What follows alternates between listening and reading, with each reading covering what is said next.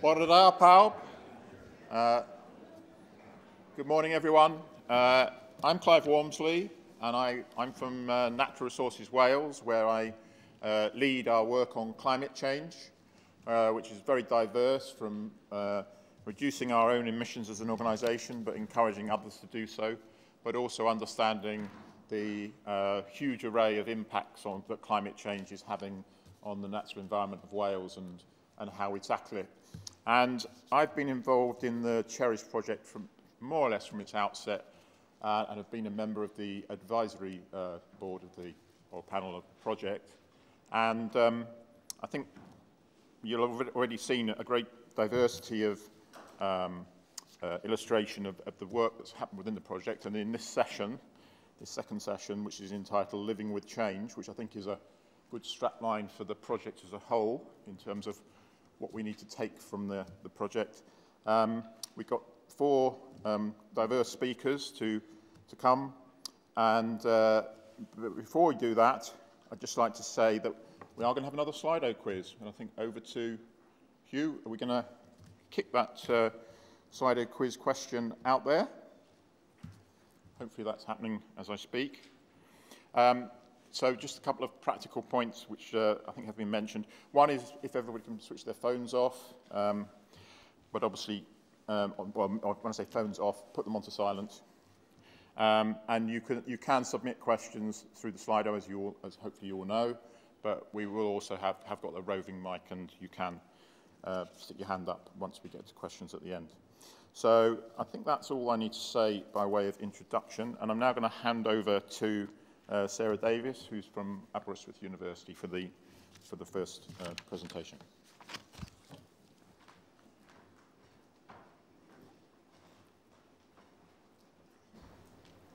Hi everyone. It's really nice to be here and to be able to present the culmination of 6 years of hard graft on the CHERISH project. And we've heard a little already about the storms that we've experienced during the course of the project, but what about the record of past storm activity? And we see that evidence in the landscape all around us, whether it's submerged forests, whether it's storm deposits on beaches, or whether it's sand dunes on cliff tops where we might not necessarily expect them to be. So we've got this geomorphological record of past storm activity and climate change. And one of the things that we've been trying to do, the team at Aberystwyth University, is to develop the longer-term context of climate change so that we can put the current challenges and future challenges that we're facing within a broader understanding of the nature and timing of climate variability over millennia. So we've been taking sediment cores from a range of different locations around the coast of Ireland and Wales, and we're trying to develop broader scale records of climate change over millennia, but also focused on the record of past extremes, so those episodes of increased storminess. We're using those records in a range of different locations and different kinds of records to help us understand about the longer term evolution of coastal landscapes that have occurred against a backdrop of climate change. And you've heard from Jeff already, who's mentioned the importance of chronology. We can't understand the record, we can't look at rates of change or timing of change without having a robust chronological framework. And we've used a range of different coring techniques in different kinds of environments, coastal lagoons, peat bogs, even on beaches, to retrieve our sedimentary archives. We've now got over 130 metres of core in our collection from around the coast of Ireland and Wales, and we've built up a big database of radiocarbon and luminescence dates, as well as some dates from lead-210, which covers the most recent past. Every core that we've collected has had initial core descriptions, photographed, it's been logged, and we also have a geochemical and magnetic record of change for every single core that we've taken. And then some of those cores have been followed up with more detailed paleoecological analysis, particularly pollen and diatoms. I would just like, while I'm on these slides here, Patrick Robson appears in all of these slides. He's been integral to our paleoenvironmental work on CHERISH. He's really driven the field work, the logistics, the laboratory analyses, and I'd just like to say a big thank you to Patrick for all the efforts he's done in he's made in pulling the team together, but really his work has really underpinned the excellent data set that we now have. So, of course, we've lived with storms throughout history, and we see that record in documents, diaries, newspaper articles, paintings. And so we have a sort of rich historical narrative of storms. And one of the areas that we've been working in southwest Anglesey and Gwynedd, and you've heard from Jeff already about the work at Morford-Dintley and Dinas-Dintley to the south of this image here. The historical narrative here has been one of medieval storm activity. There are historical archives that indicate there's big storms in the 13th, 14th century. But what we wanted to understand with the paleoenvironmental record is, can we extend that record back further? Can we add some more detail to this? So I'm going to take you to Llyn Coron, first of all, which is up here, and it's a small lake which is impounded by an extensive dune system at Aberystwyth. And then I'll talk a little bit about Llyn Maelog a little further to the north. And at Llyn Coron, we retrieved a 2.5 metre sediment sequence, and straight away we could see there was evidence of some fairly extreme episodes of change in that core. We've got two 10 centimetre thick sand layers here, which indicate periods of more dune activity and sand mobilisation that's being deposited into that lake. Our initial assumption there was that this would be related to that medieval period, that sort of 14th century, 1330 storm. And this was the prevailing narrative. Previous luminescence work had identified that there was significant storm activity at that time. But actually, when we look at the sediment core record, we have a much longer history of episodes of extreme storm activity. The record extends back over 3,000 years, and we've got at least 5 periods of storm activity, some of which are visible in the stratigraphy. We can see clear sand layers. Others were actually much finer, but once we look at the geochemical record and relate it back to the core stratigraphy, we could see a clear record. So we have some major phases of storm activity, and the sand dune deposits that I showed in the previous slide are dated to 540 AD and to 160 BC, and that's using luminescence dating. This cores a really nice example of where we've been able to join together luminescence dating and radiocarbon dating and produce a nice sequence, which thankfully is all in order. A little bit further north, we also examined this coastal lake here, coastal lagoon here, Llyn Maelog, which today is a freshwater lake. And our assumption was that, given that we were working in fairly close proximity to Llyn Coron, that we would have similar kinds of records here. Actually, we got quite a different sequence, extending back 12,000 years. And within that, we have over 1 metre of marine sediment. The marine sediment is clearly identified with shell trace fossils here. And that marine incursion began around 7,500 years ago and is also linked to the age of submerged peats on the foreshore that were also dated to around 7,500 years ago. So we've got a nice sequence building up of landscape evolution in the area, but also that extreme activity. We don't have a record of storm activity from Llyn Maelog. And this is the sort of broader paleoenvironmental record. We've got marine diatoms in our marine incursion, and it's been a freshwater lake for at least the last 5,500 years. So the record of sea level change has become quite an interesting area for investigation for us. And just down on the southern side of the Llyn Peninsula at Aberystwyth, you've heard about the hoof prints that were discovered by our colleagues earlier in the project. These are dated to around 4,200 years ago. But there's actually 2 peat deposits. The upper one is where the hoof prints are found, and there is a lower one only visible at very low tides, dated to around 7,500 years ago. So we're picking up that consistent timing of sea level change around the coast of North Wales. Patrick also had the idea of coring through the beach to get a 3-metre sediment sequence, and between the 2 peats is another section of marine sediment which is full of marine diatoms. And so what we're building up is a picture of more complex sea level change combined with storm activity, and being able to look at multiple sites on a landscape scale has really been quite a powerful part of CHERISH. Moving over to Ireland, we've taken a similar approach down in County Kerry in Ballinskelligs, and Ballinskelligs Abbey is here. We've got a 6,500 year paleo-environmental record from the wetland behind the Abbey, but we have also been able to explore some sites to the northern part of the bay as well.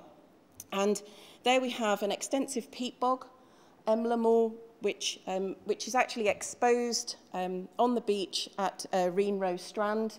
You can see the peat stratigraphy here. So we've been able to take cores from the intertidal zone, from just behind the beach, and also from the main bog itself.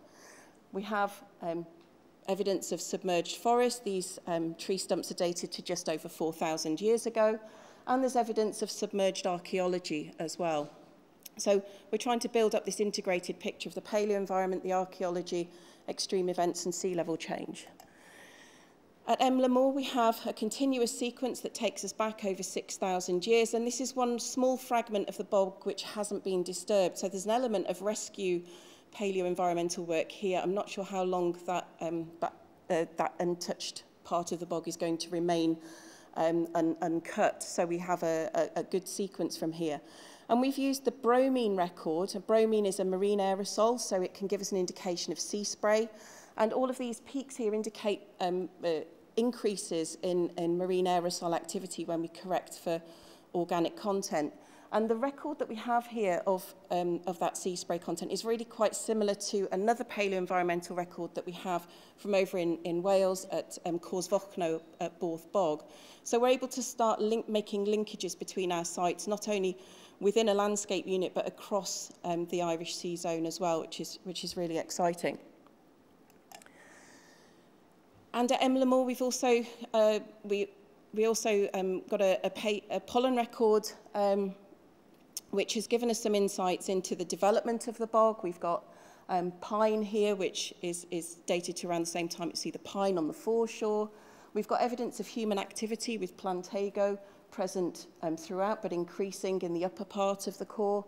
And intriguingly, we also have the presence of some walnut, which is dated to the medieval period, and whether that relates to the activity at the Abbey is a question. It's only tiny amounts, but it's an intriguing question there about when those kinds of resources were first used here. So as always with these kind of projects, sometimes we get more questions than answers. But hopefully these two examples from Ireland and Wales have shown you the power of being able to investigate multiple sites within a landscape unit and multiple types of record to try to piece together different parts of the jigsaw puzzle. So overall, I think we've been able to identify new information on sea level change. We think we have a more complex record and evidence of a high stand around 7,500 years ago, but there is clearly more complex sea level history to be investigated in that intertidal zone. We're starting to build up a coherent regional picture of storminess and sand inundation over the last 3,000 to 4,000 years, extending our understanding back beyond that medieval period, which is quite well known around the coasts of Ireland and Wales. So altogether, we're building up a picture of landscape history and stories to tell about individual places. The paleo-environmental records are quite localised, as we've seen. These places are important to people, so these stories are important for communities in learning about the history of their past and the previous communities who lived in that location.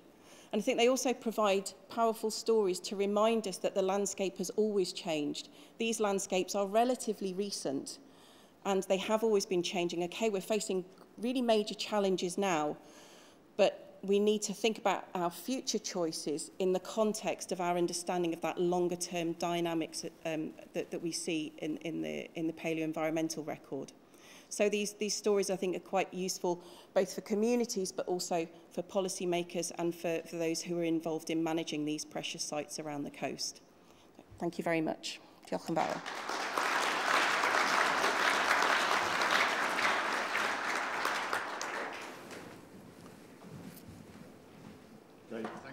Thanks, Sarah.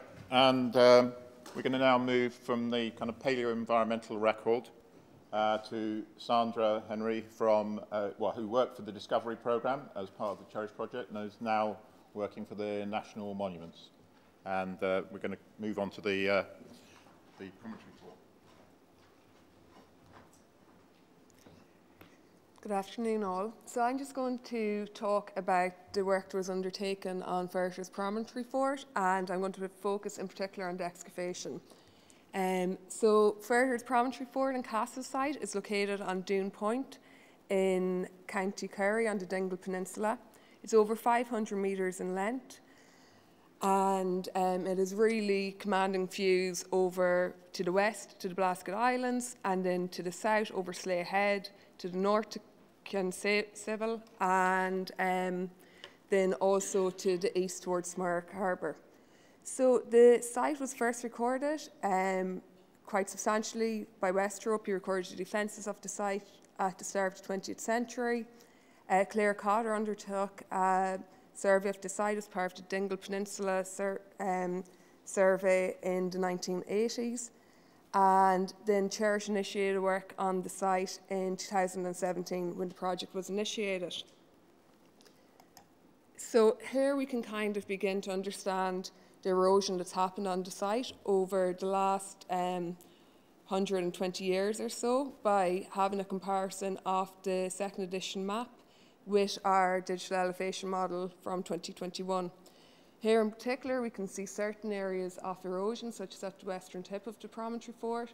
We can also see all along the side cliff face that the promontory suffered quite substantially from erosion. Also, along the defences, we see a number of areas of erosion, and then there's a number of spots of erosion also along the north face of the Promontory Fort.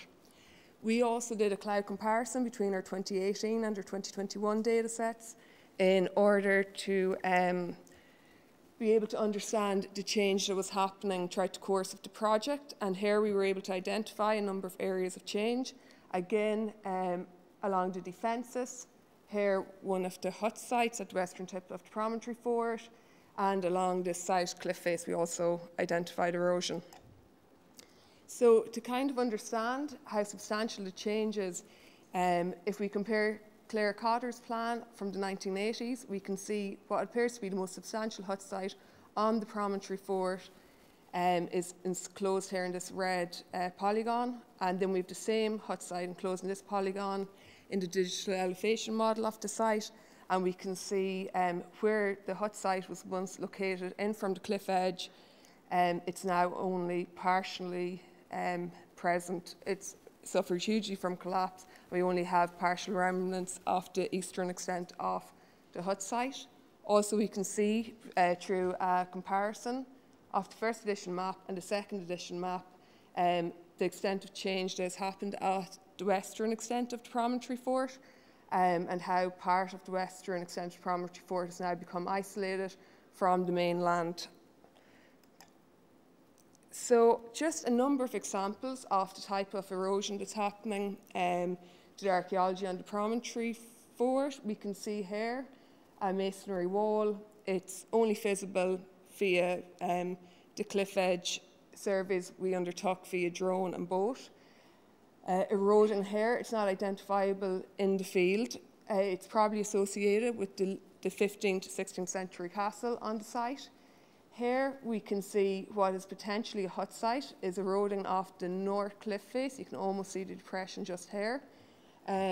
This hut site hasn't been recorded by the previous surveys, and by looking at the OS maps, we can probably see that the erosion to this site has happened since the 19th century. So we undertook walkover survey of the site, and we identified over 40 sites of archaeological significance or potential along the headland. We also, with all the different survey methods we employed, we probably identified well over 50 sites. Here we can also see through the location of the sites on the south cliff face, the extent of erosion that's happening, also in particular here at the western tip of the Promontory Fort. We can see a concentration of sites along the north cliff face as well. So we undertook geophysical survey where we completed a magnetometer survey of the entire headland. Due to magnetic interference, so the data was unusable. But we had 4 target areas for resistivity survey, and they produced really interesting results. So for example, here we were able to map the extent of archaeological features eroding off the cliff edge that weren't necessarily visible on the surface. In all the areas, we identified features of archaeological potential. What's worth looking at here is this sub-rectangular enclosure with associated semicircular and circular features just inside the inner rampart wall of the inner defences. It is located centrally to what seems to be a 1 metre gap in the rampart wall and may be part of a more complex entranceway, but obviously we can't discern this, that could be associated with the Promontory Fort. We also identified a number of features associated with the castle, potentially a sub-rectangular structure here denotes a hall associated with the castle. But the excavation itself focused on a hut site at the western extremity of the Promontory Fort. This was identified as appeared to be the most substantial hut site on the headland, and alongside this it was located in from the cliff edge, so it just provided a safe place of work. So here we can see one of 3 plans of the site that were created during the 2 weeks of excavation of the site. And this is the final plan that was created, and it's the excavation depth was reached during the period of excavation. So here we can see the entranceway to the hut site. Here is our eastern quadrant. All the quadrants are named after the cardinal points in which they're orientated towards. In this quadrant, we only removed the topsoil and the subsoil in order to expose the hut site structure. In the south quadrant, we excavated to quite a substantial depth, one relative to the north quadrant. Here we identified that the walls of the hut site had been robbed out, and we were able to identify here the bank against which these walls were built up against. In the west quadrant, we can see a context which contains material that belongs to the structural collapse of the hut site. And in the north quadrant, we were able to expose some medieval layers of activity and a flagstone entranceway. So if we look at this image up here, this is the eastern quadrant where we focused on cleaning up the area around the entranceway. We can see the depth of the hut site walls, and we can see quite a defined entranceway. We also have this large slab located over the entranceway. So potentially it acted as an entrance slab, although probably a more likely interpretation is that the lentil stone above the entranceway. This has been kind of substantiated through the location of it and also the dimensions of the entranceway and the slab. The earliest activity we identified on the headland is represented by this cup-marked stone. It's early Neolithic, late Bronze Age in date, and it was reused within the hut site. And then here we can see one of the section faces. This shows over 60 centimetres of material of collapse within the hut, from the hut site structure. So the basal deposit that we identified through coring was Iron Age in date. It was an early Iron Age date. The structural collapse that we dated, we got a date for the early part of the 1st century AD, and then we got a later Iron Age date as well. So this indicates to us that this subterranean dwelling was dug out at the start of the Iron Age, and potential by the 1st century AD, the type of structure that's present on the headland now is what was present on the headland, if not beforehand. And then with the later Iron Age collapse, we have indications of usage of the hut site throughout the Iron Age. So the hut site itself is, internally, it's rectangular. We can see robbing out completely off the structure here. The external area of the hut site is also rectangular with chamfered edges. And here we can see a drone image of the final stage of excavation. Here we encountered medieval phases of occupation. So the latest medieval phase of occupation is dated to the start of the 12th, end of the 11th century AD. And then we had an earlier phase of occupation that was the start of the 10th century, end of the 10th century, start of the 11th century. And so that date's quite interesting because it correlates with the dates that were obtained for Dunbeg, Promontory Fort, and the Clocken there. So this area in the west quadrant had a stratigraphy that correlated to the north quadrant and actually was an area which produced quite a large quantity of animal bone. Here we can see Patrick and Sarah undertaking coring at the hut site, and here we can see the charcoal that produced the early Iron Age date for the hut site. It's really interesting. This was about 14 centimetres below the excavated levels that we achieved in May, and it'll be further excavation will be interesting to understand how the later medieval activity impacted the earlier activity in the hut site. Sarah and Patrick also cored the inner ditch of the hut site, which returned a date from the 8th century AD, and this was really interesting as the core obtained hard material, and so showed the later use of the inner ditch of the hut site for perhaps for shelter or something. But this also is a phenomenon that was found on the excavation of the Promontory Fort at Dalkey Island. And then our other area focused on for the excavation was the outer ditch.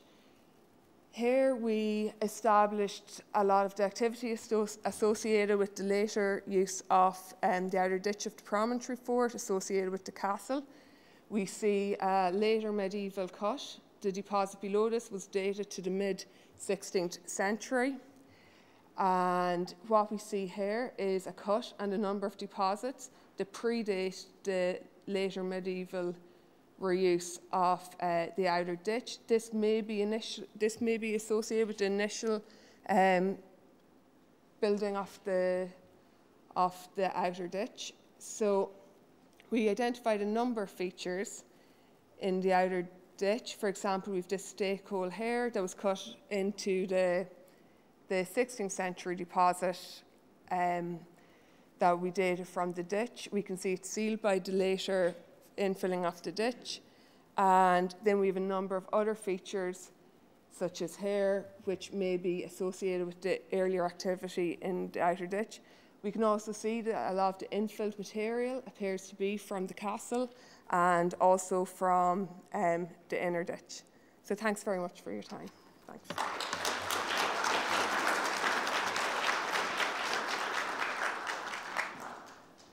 Thanks very much, Sandra. So without further ado, we'll move on from the work on land on the Promontory Fort. We're going to move to the marine environment, and Alison James, who's from MSDS Marine. Thank you.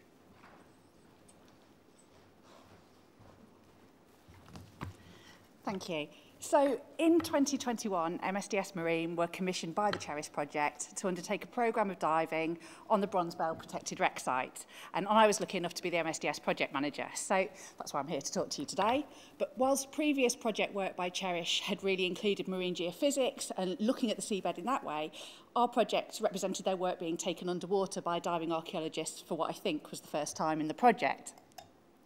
So the wreck itself is located very close to shore in North Wales. It's a lovely site. It's in about 10 metres of water.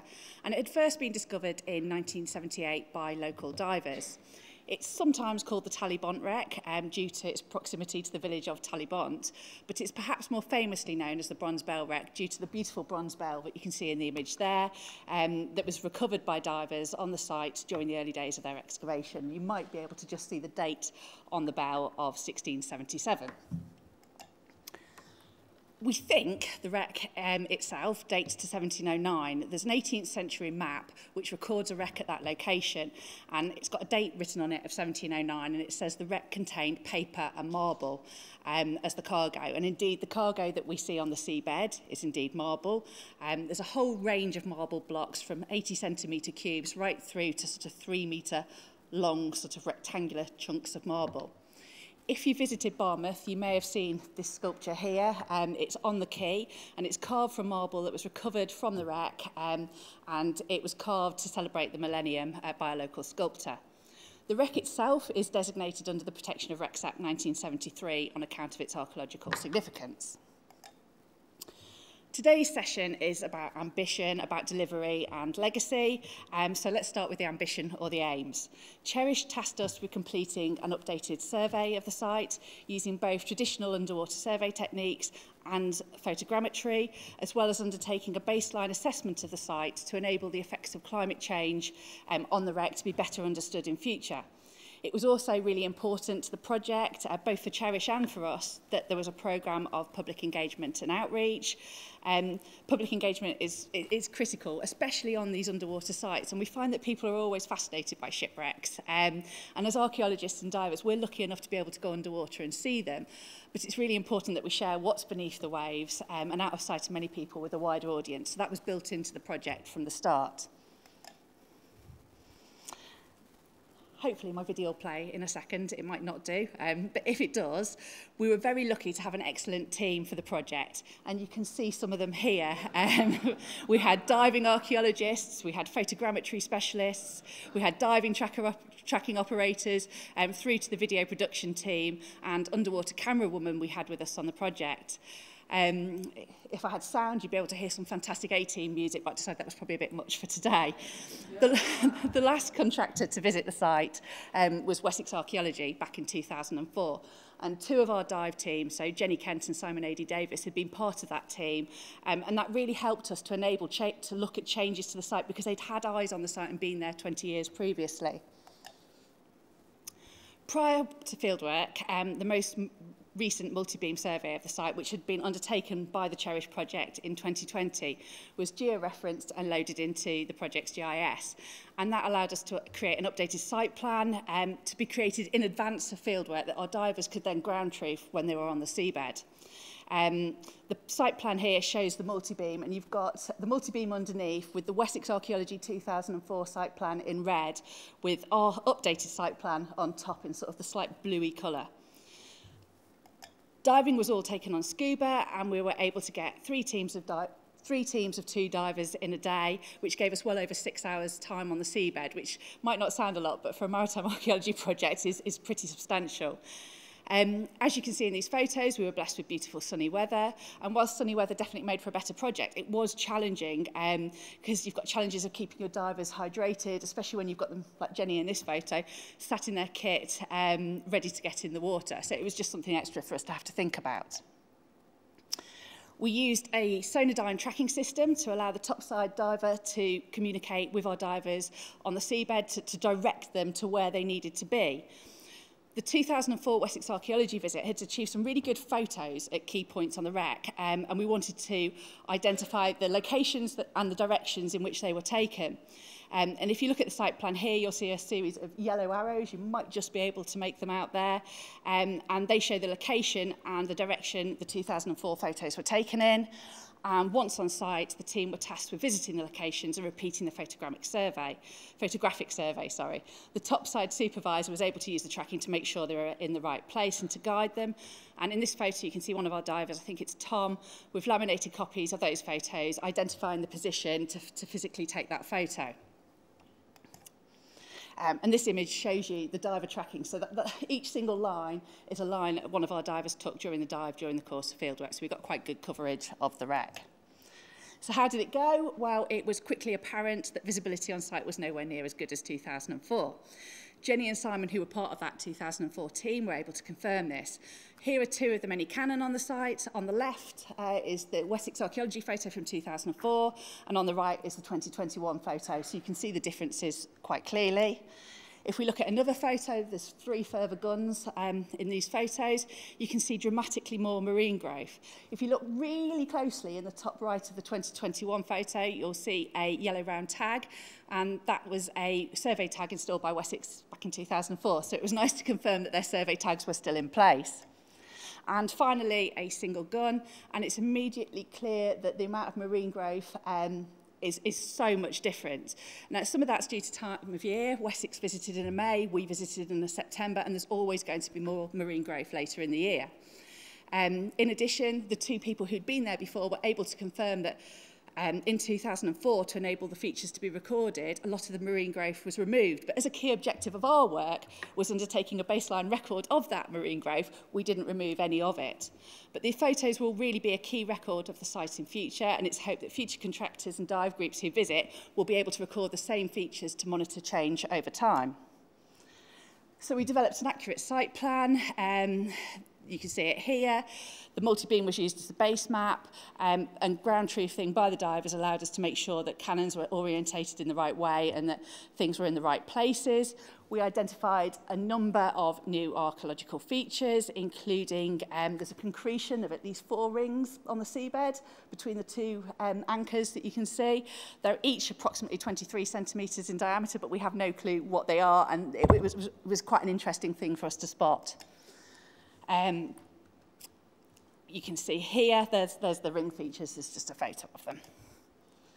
So divers undertook a photogrammetry survey of the wreck. You can see there's a lot of weed growth on the site, which is a real challenge. For those of you who do photogrammetry, you know the last thing you want is something moving. Well, this marine growth's moving backwards and forwards constantly. So it's very much a challenge, but you can clearly see the marble blocks on the seabed. There's a huge mound in the middle of the site, and you can see things like the anchors up here and the ring feature you might be able to spot. In line with the aims of the CHERISH Project, we wanted to understand climate change and the effects, if any, it was having on the site. And to this end, the team undertook a baseline assessment in terms of the environment and marine species present. pH and temperature measurements were taken daily on the surface and on the seabed, and we undertook a marine species audit on the site. That was further enhanced following fieldwork back in the office, where one of our team, who's got a marine biology background, was able to actually go through the videos and double-check what we'd seen. But the rapid assessment will provide a baseline for monitoring the site in future years. Over 32 different marine life species were spotted on the site. However, we think it's likely there'll have been many more. Recording the marine species present might seem sort of strange to me as an archaeologist in some ways, but marine species really are a good indicator for understanding climate change in future, as they're often really very vulnerable to even slight changes to their environment. We built in a large amount of public engagement into the project. Our team included a dedicated video production team who pulled together daily dive diaries. It's too short in time today for me to be able to show you any of those. We have got some on the stand outside, but have a look at them on the CHERISH website, because I think they're a really nice outcome of the project. We also undertook visits to local primary schools and spoke to all the juniors, getting them excited about the underwater cultural heritage that is around them. And we hosted a video visit by Channel 4 News, which was part of a wider piece on the work of the CHERISH Project. Finally, we took along our Heritage Hive outreach trailer. You can see it here. It was a really popular focal point to work. And as a sort of project manager for MSDS, the last thing I want is my divers sat around when they're not diving, if we've got bad weather or anything. But they were able to go into the Heritage Hive trailer and actually work in a different way by talking to sort of the community who came to find out what we were doing. So our 2021 visit is the end of our involvement with the site for now. It's certainly one we would love to be able to do more work on in future, and there's lots more to be done. It would be brilliant to go back and look at the mystery rings, but I'd also like to go back at the start of the year when there is less marine growth to have a look at the site.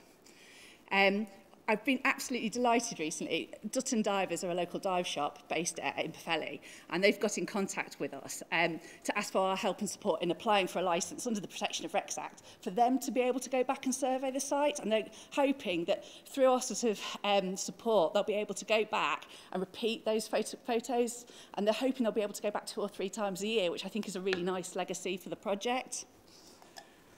Finally, I just want to say thank you very quickly to everyone who's helped us during the project, especially Claire Lancaster at CHERISH, who's been brilliant, and to Ian Cundy, who is an archaeologist who's been working on the site for many years and who has helped us with our work greatly.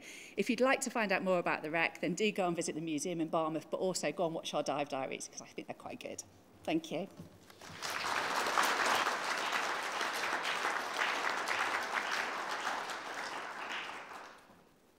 Thanks, Alison. Well, to try and keep us on time, I'm going to move straight on to Edward Pollard, who's from the Discovery Programme, who's going to be talking to us about rope access and Promontory Forts. Thank you. Hello, everyone. We originally kind of were hoping to do like another excavation on the Promontory Forts here of the Copper Coast of County Waterford, but due to COVID, we kind of restricted we tried to make more of our remaining resources, and so we tried this technique that the Welsh our Welsh colleagues had already used at Dinner Stinkley over there. So you'll find that the Promontory Forts have come up quite a lot in our findings with CHERISH, and you see that's part of the areas that we've been working, the headlands and the islands, like very famously the Dunbeg Promontory Fort in the top left up there, and you'll find there's quite different varieties of these with stone walls. Some have got more than one ditch and embankments. Along the coast, along the coast protruding into the coast. Yeah. So, and it was nice that it kind of linked Ireland and Wales together with these kind of features. Yes, but they do seem to be much more international as well, going all the way from Shetland down through around Ireland to Brittany and even onto northwest Spain.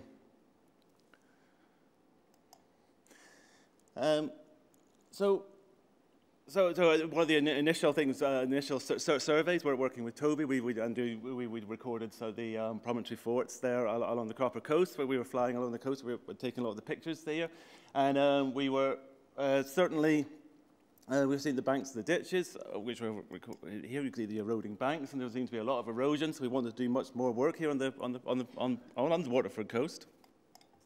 And it's interesting to see that sometimes you get the hut sites on the offshore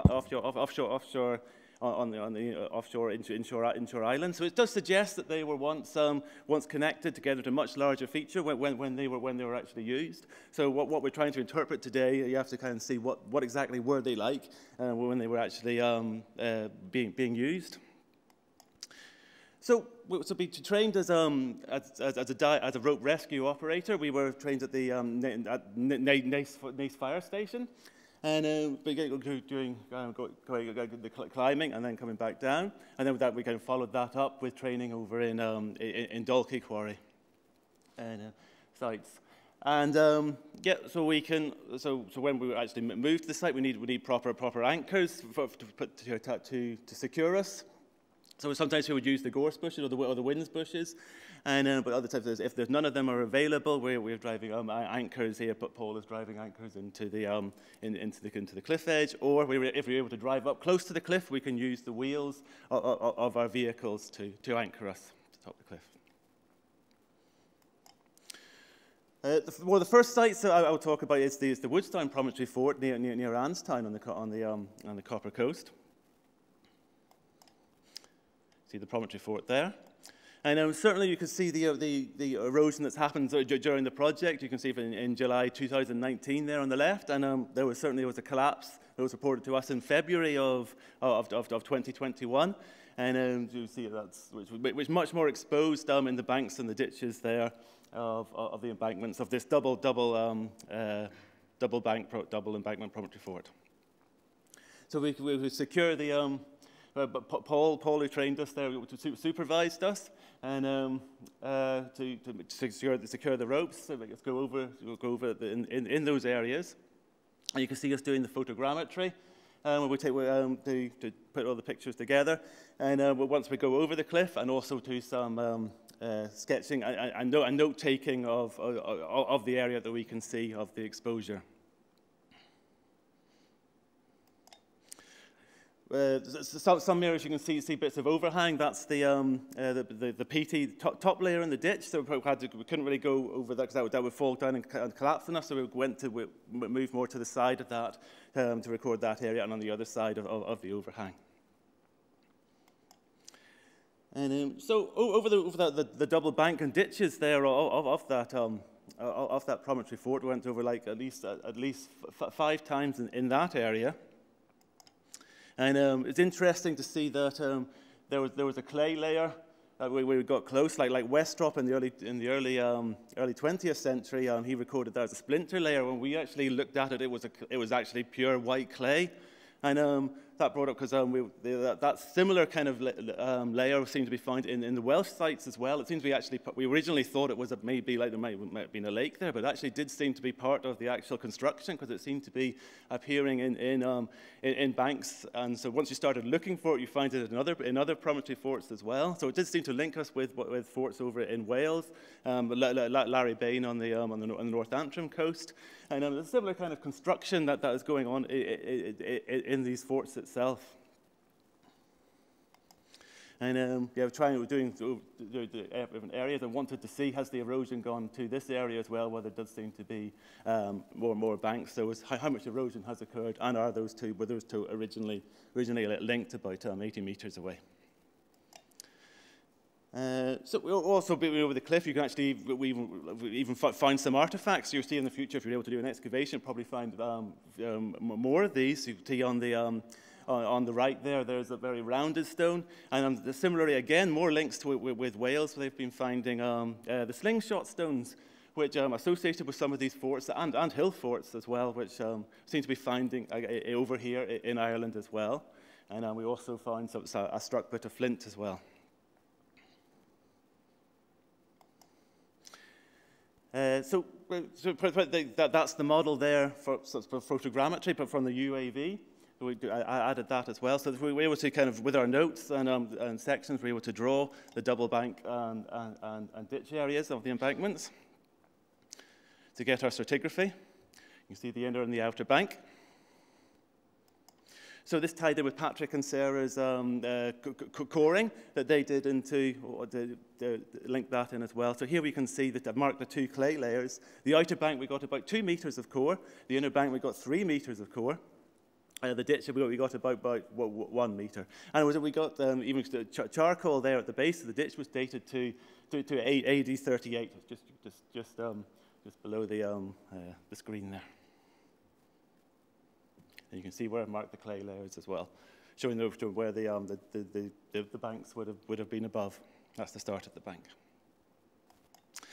And so the photogrammetry there is showing you where that is, the outer bank, the clay layer, the inner ditch, the bank. And so that's an area that we sampled. We were over with when we went over the cliff, and that has little bit of charcoal as well from the flotation, and that was dated to 285 BC. So we're certainly seeing a very Iron Age date for the origin of these of the bank and the ditches that made this a promontory fort. The other site we looked at on the Copper Coast is the Alona Brick Promontory Fort. That's the island of the O'Bricks, and was meant to be more of a kind of a capital area of a ruling family of this area. Unfortunately, the embankments have disappeared, have been eroded away completely. But there has been collapse, as you can see there in the picture between when we started in 2019, showing this area is eroding. It's an area of silver and lead mining, certainly in the 18th, 19th century. And here's the we tried to get onto the island itself, where there's hut sites, but I think Paul said he wanted to set up ropes, but he needed more people. So that's hopefully something in the future we can have a look at those areas. But we looked in the area of the banks and the ditches. We couldn't quite see them, but certainly perhaps within the forts we did get 3 layers of stratigraphy that we were then worked off in the labs in Aberystwyth for the X-ray fluorescence. And here we can examine what the elements are inside this that's coming out of this promontory fort. So this is all the periodic table that defines the parts per million that we're getting within the context. The context 1, 2, and 3 were from that Ballynarrad, the embankment area of the Promontory Fort. And it was very interesting, the results of the amount of lead that we got from that area. 3 is the higher layer. That's the most recent layer. That's possibly associated with the 18th, 19th century, and it even had, just out the screen, there's 1,095 of the sulfur as well. So perhaps that's to do with smelting and actually the lead mining. Didn't find any silver, which was a bit, copper is quite low, but it's outside of more of the copper area, the copper mining area of the Promontory Fort. So it does look like this technique could be good, certainly for applying for more Promontory Forts in other areas of this mining area of the Copper Coast. It's interesting, if that's the more recent layer, these actually are ones below 558. So there is significant amounts of lead in those contexts at Ballynarrad. Possibly suggesting, although we didn't get any dates for that area, it's possibly suggesting that the tradition of the exploitation of lead does extend much further back in time than the 18th, 19th century. Thank you. Yeah, so just to summarize here, we can see it's been quite effective for studying the stratigraphy and the artifacts, and we collected the samples for the dating. And so we're adding further information to what I've been talking about in the coring and the geophysics and the modelling. So certainly the differences in opinion, and I do like the similarities we're seeing in these forts and maritime traditions between Ireland and Wales. Thank you.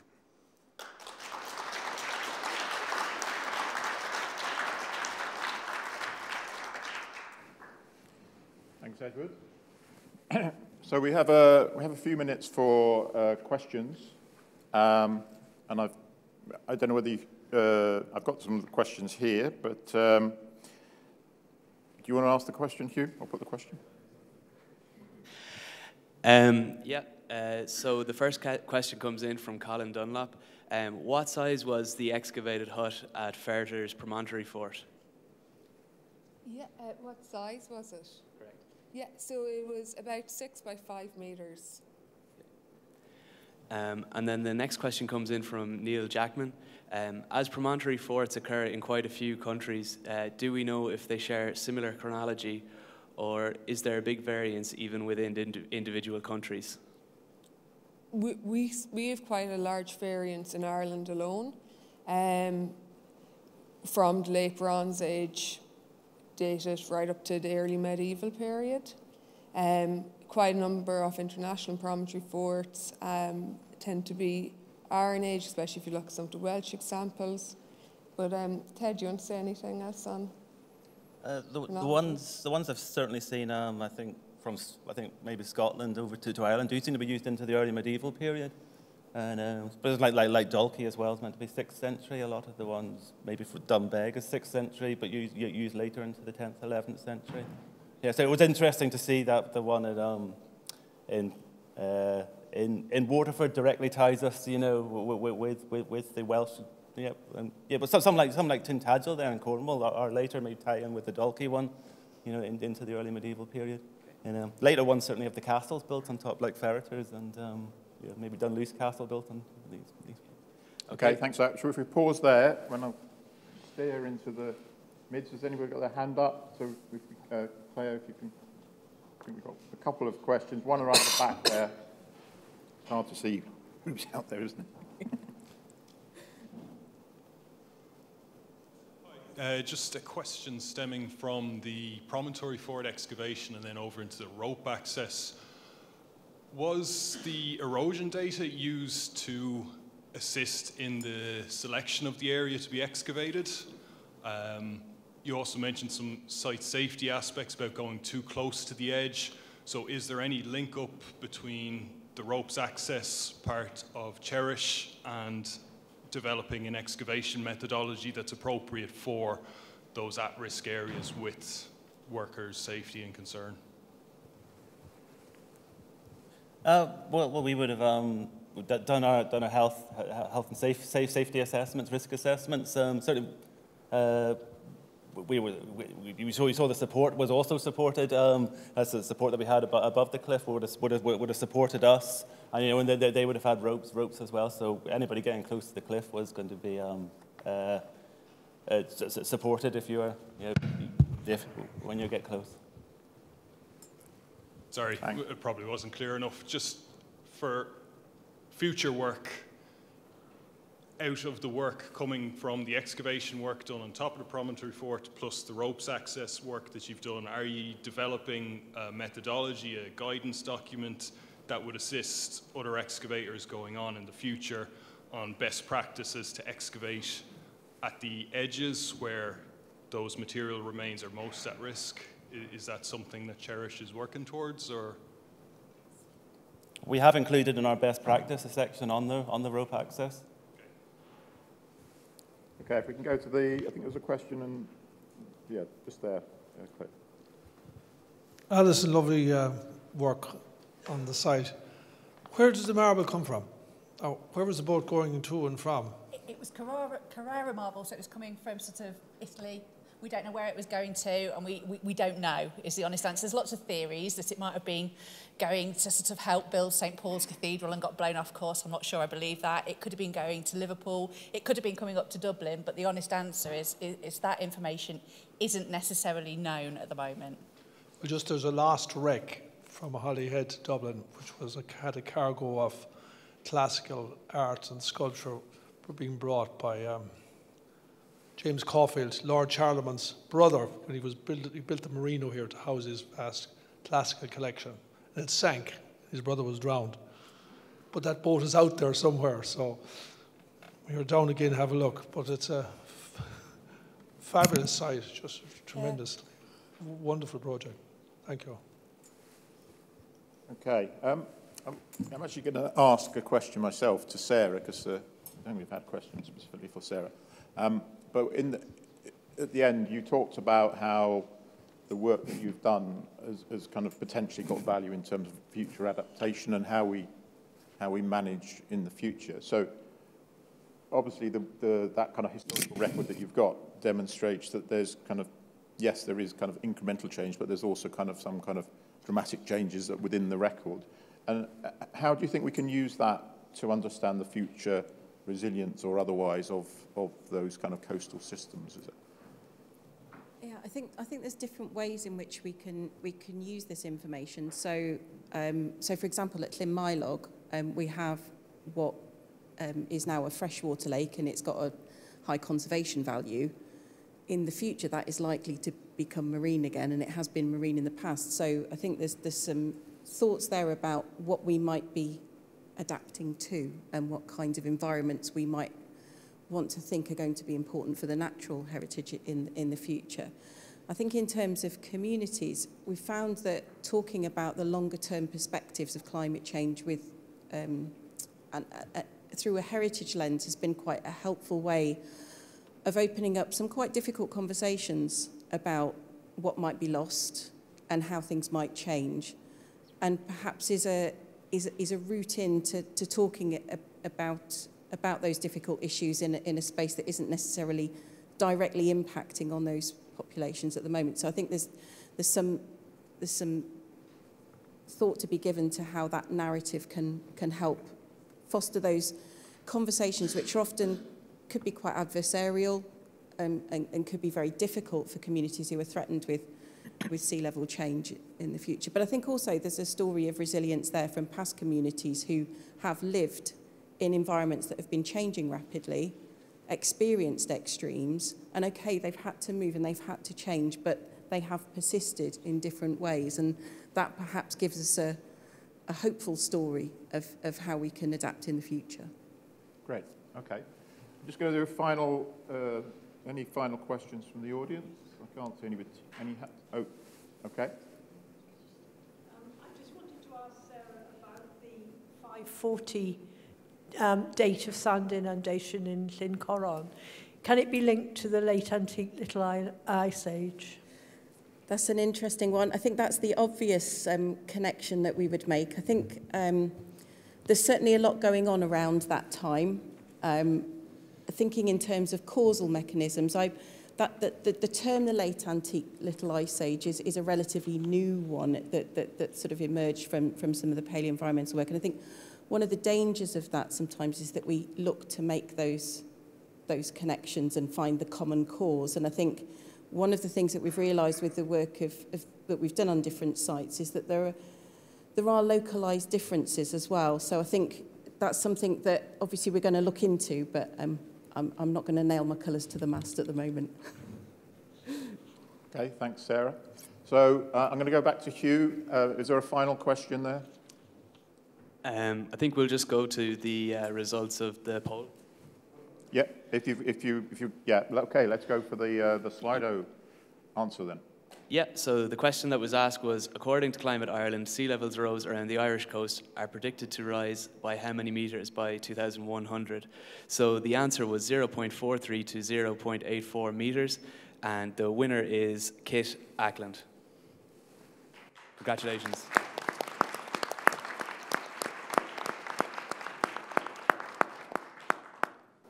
Well done, Kate. And just want to finally thank, I don't want to hold you from your lunch. So first of all, I want to just thank all the 4 speakers for excellent presentations.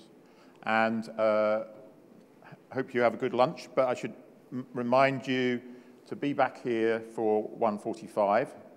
So we are starting again then. And also, just a further reminder that obviously, as well as having your lunch, there is the CHERISH exhibition and obviously the stands outside for you to view during the lunch hour. Okay, thanks everyone.